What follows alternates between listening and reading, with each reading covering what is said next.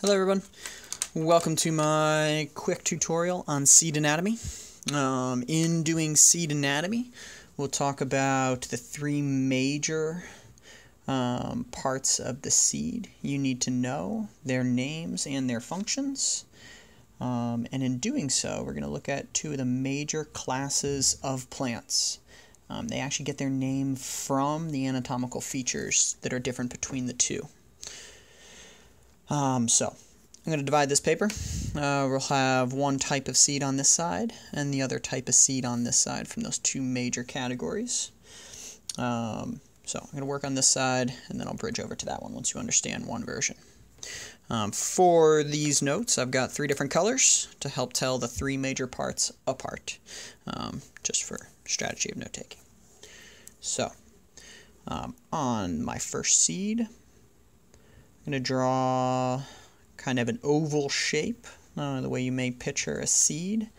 I'm not going to try to name what this seed type is. I'm just going to make it a generic seed. Inside that seed, I also want to draw the new baby plant with two little leaves that will appear first. And I want to draw its food source.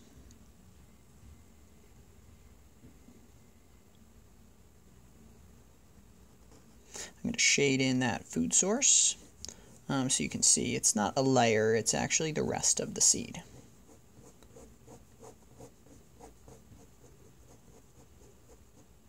Now let's give these some names. So the red that I've drawn here, that outer layer, is for protection, and it's called the seed coat.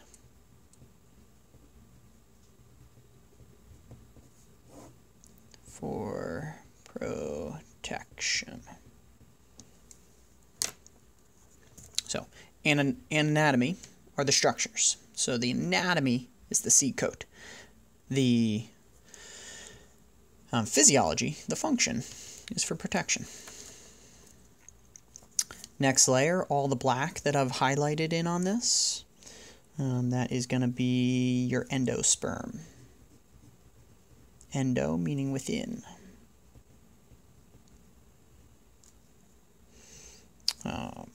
That is for nutrition.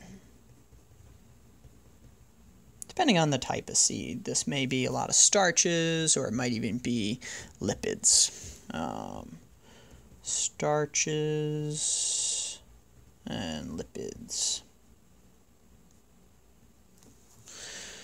All right, last, the little baby on the inside, just like developing offspring in animals, term you know is embryo.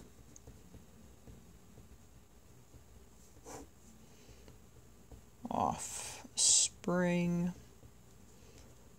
from sexual reproduction.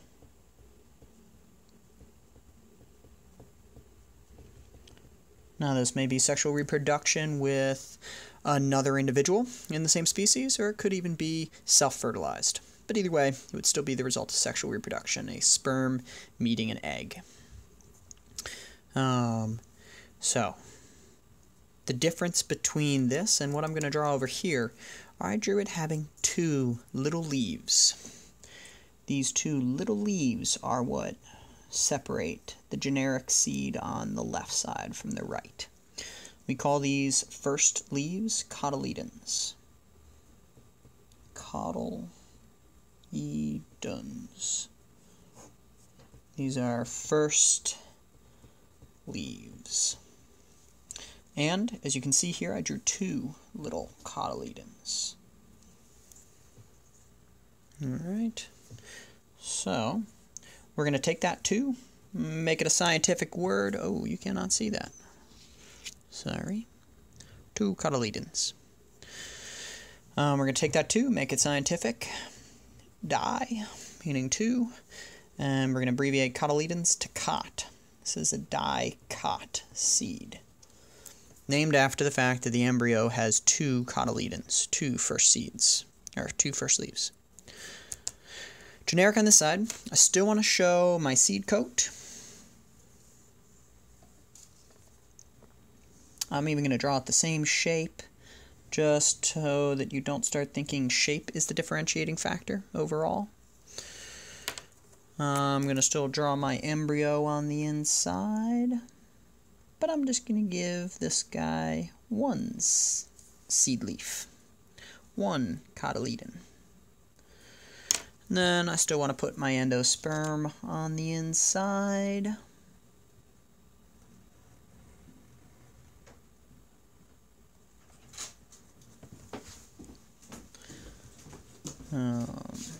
That is the endosperm, the food source in the monocot. I'll draw my labels out. Endosperm is still represented by the black section. My blue is still going to be my embryo. The red is still going to be my seed coat.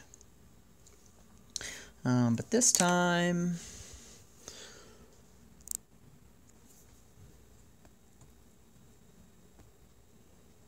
I've only got one cotyledon.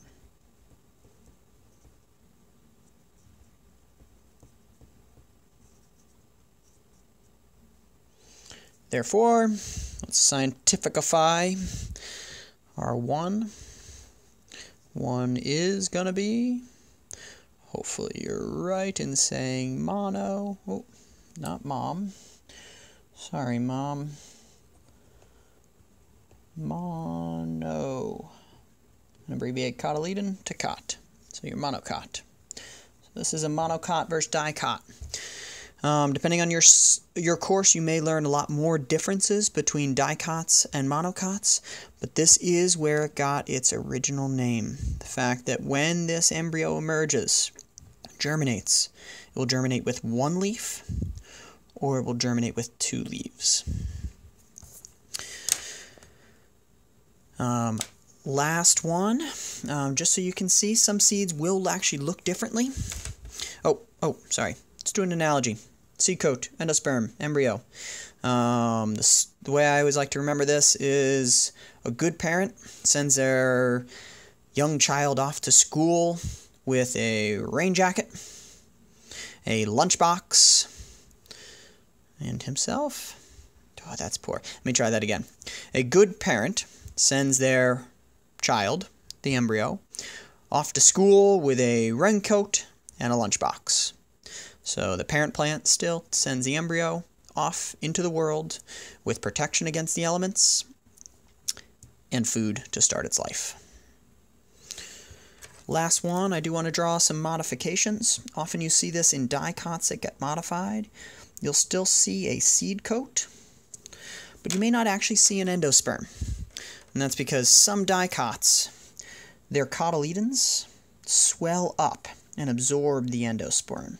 So you'll still often, if you pick it apart, like a peanut or a pea or other legumes, like beans, black beans, you'll see that they're actually composed of two halves. The two halves of that peanut or that pea are the swollen dicots, those swollen first two seed leaves. And you won't see the endosperm anymore. The endosperm and the cotyledons have merged. So that endosperm that used to be there is now integrated into the cotyledon leaves. So if you're one of my kids, we're going to open up some peanuts and find this and still find what will become the root and peel apart and see the leaves themselves. Seed coat. Embryo.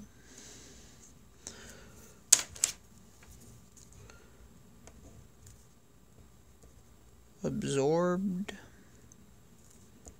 Endosperm. Details are a little more nitpicky than that, but that is good enough for an understanding for now. Alrighty, everybody. If you're my students, I'll see you in class. Everybody else, good luck with plants.